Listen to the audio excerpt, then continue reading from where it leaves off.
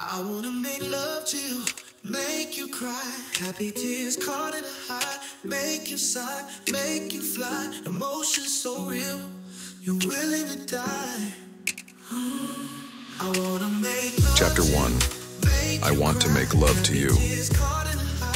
In the dimly lit room, the air was thick with anticipation.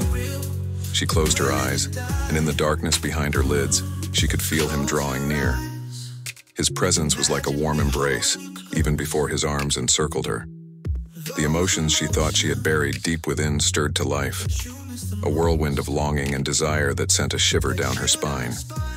He held her close, his strong arms a promise of the ecstasy to come. She could feel her heart racing, her breaths coming in shallow gasps as the intensity of his gaze, even with her eyes closed, seemed to pierce her very soul. The world around them faded away, leaving only the two of them in a cocoon of passion and longing. As they moved together, the heat between them grew, a fire stoked by the gentle caress of his hands and the fervent press of his lips. She could feel the knots of tension in her stomach, a sweet anticipation that built with each touch, each whispered word of love and desire. The pleasure that had been a distant memory, a dream half forgotten, now surged within her, a tide that threatened to sweep her away. She clung to him, her voice a chorus of sighs and cries, a melody of ecstasy that filled the room.